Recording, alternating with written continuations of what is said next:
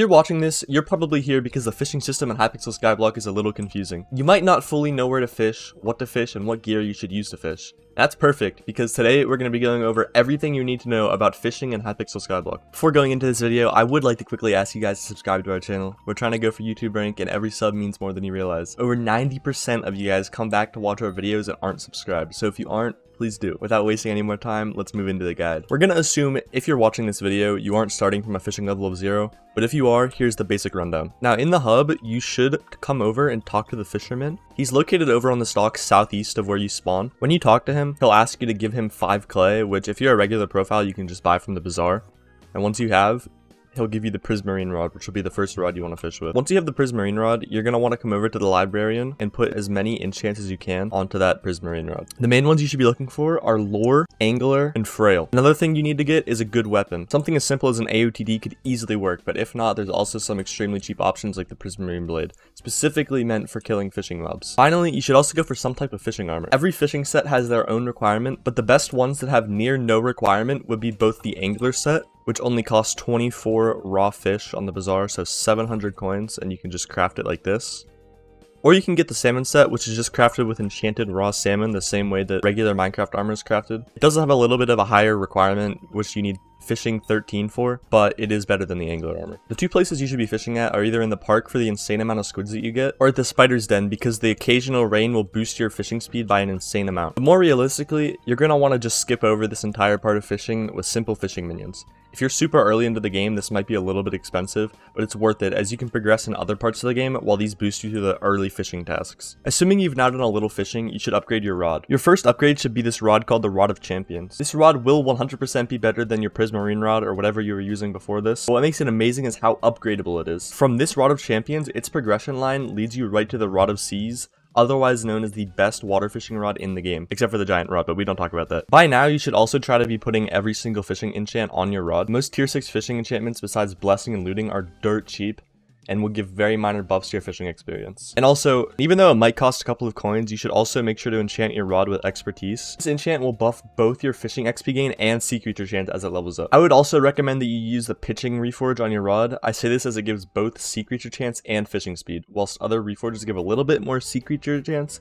but 0 fishing speed. For pets, I would recommend staying with the squid pet. This pet is specifically here only for the fishing XP buff. Along with that, you should use a flying fish as the fishing speed gain over any other pet is insane. With both of these pets, you should set up an auto pet rule causing your fishing rod cast to summon your flying fish and your squid to summon when fishing XP is gained. As you slowly level up fishing, you can make a few upgrades. Some of these upgrades include leveling up your rod to the next variant, and you can see the line of progression in the lily pad collection. See, it starts here with the challenging rod, and you get the Rod of Champions, and after that you get the Rod of Legends. And then the final upgrade is going to be the Rod of the Sea, which you can see by doing /view recipe, Rod of the Sea. And here it is right here. In this case, assuming you're around fishing 18, you can now use a set of sponge armor, which will be upgraded later on. And hitting fishing 20 will unlock you the Rod of Legends, which I just talked about. Now, there are a few constant things that I would always recommend to you while fishing. First, have your beacon and enrichments always set on sea creature chance. This should be the stat that you're struggling the most with, and this will immensely increase how much you have. You should also make sure you always have your cakes active on for the extra 1% sea creature chance. And if you don't know where to get those, you can just do /visit cake_hub like that. Visit him.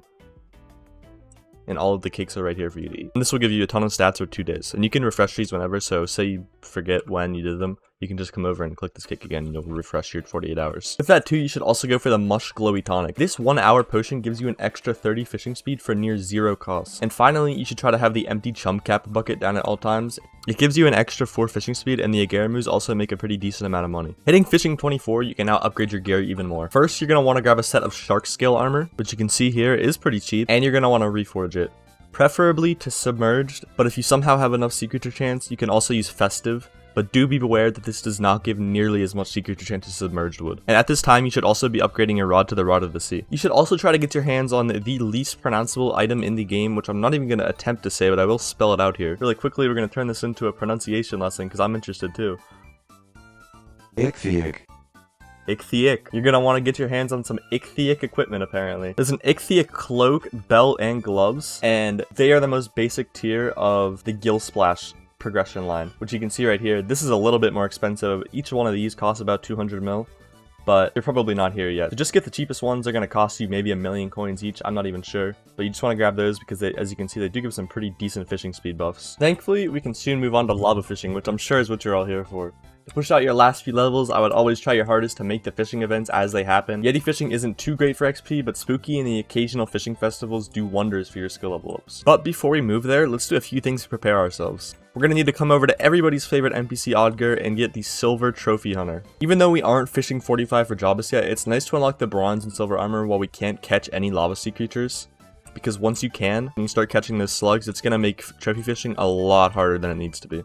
And once you unlock the Silver Trophy Hunter armor, it's going to be time to fully commit to the Crimson Isle. Now that you're finally fishing 27, you can move on to lava fishing in the Crimson Isles. Progression here is pretty short and sweet. Firstly, you're going to need any lava rod, and the first one's going to be the magma rod, with the preferred attributes of fishing speed and double hook. Now do keep in mind that any attribute upgrades that you do here won't be as easy later on, because you need to combine rods of the same level. So you can combine 2 magma rods, but you can't combine a Hellfire Rod with a magma rod to increase the attribute level. So if you plan on going for level 10 attributes, then this is the perfect time to do so. You're also going to need to upgrade your armor by fishing up magma slugs, mugmas, lava flames, and tauruses. These will all unlock the lava sea creature armor, which is a secret set better than the shark armor. Now the Taurus is going to drop the Taurus helmet, the lava flames are going to drop the flaming chestplate, the mugmas are going to drop the mugma leggings, and the slugs are going to drop the slug boots. You're going to want to use this armor all the way to fishing 36. Now before fishing 36, at level 30 you'll unlock the Inferno Rod, which is an upgraded variant of the Magma Rod. You can upgrade your Magma Rod into an Inferno Rod and keep all the stats that you've already put on it. But do keep in mind that whenever you do this, you won't be able to upgrade it with more magma rods. So if you want to level up your attributes, it's best that you keep it at magma until you're ready to go to Inferno. And also at fishing 35, you will unlock the Hellfire Rod, which is the final variant of the magma rods. And this does cost a couple 100,000,000 coins, but it is very worth it if you do intend on staying with fishing long term. If you're only staying with fishing until fishing 50, I wouldn't recommend getting one and just sticking with the Inferno Rod because of the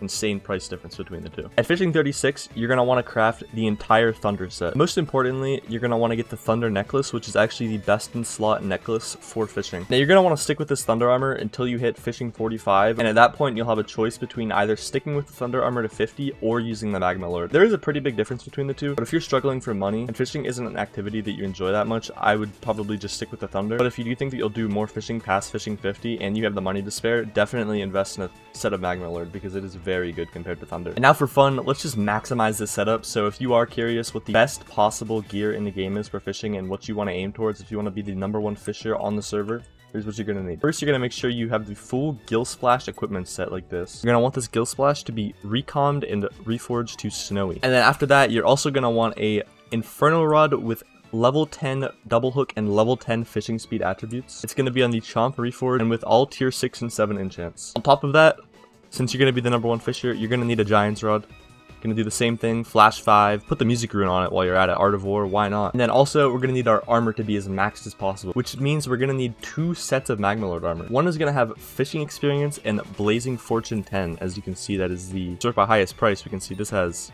Blazing Fortune and Fishing Experience is about 300,000,000 coins per piece. And then you're also going to need another set with Blazing Fortune and Magic Find. All of these attributes need to be level 10. And you really cannot get more max than this. So once you have this, have fun getting a few billion fishing XP. And with that, this concludes the 2023 fishing guide. I hope you guys enjoyed that and even learned a thing or two. I would also like to mention our correction system. If you notice anything wrong with this video, if we said something that's incorrect, we forgot something, make a comment. And at the top of the description, there will be a list of information that needs to be changed after this video came out. But that's about it. See ya.